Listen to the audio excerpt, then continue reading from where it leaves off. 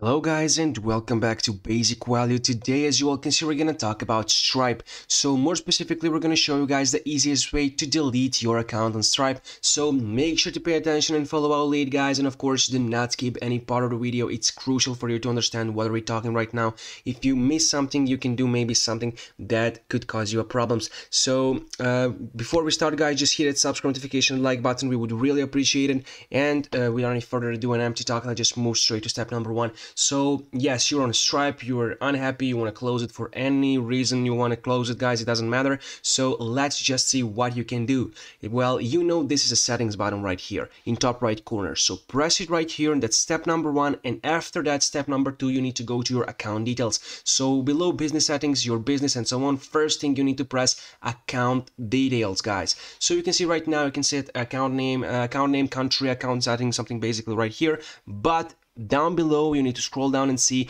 that here is a red button that said close account. When you press right here, guys, you just need to put your email and password and then press again right here and close your account. So guys, by closing your account, you will not be able to, as you can see, access your financial data reporting and tax purposes, but you already know this stuff right here since you want to close your account and you're watching this video. So guys, this is the easiest way. Just press right here, close account, and that's it. You've done with Stripe.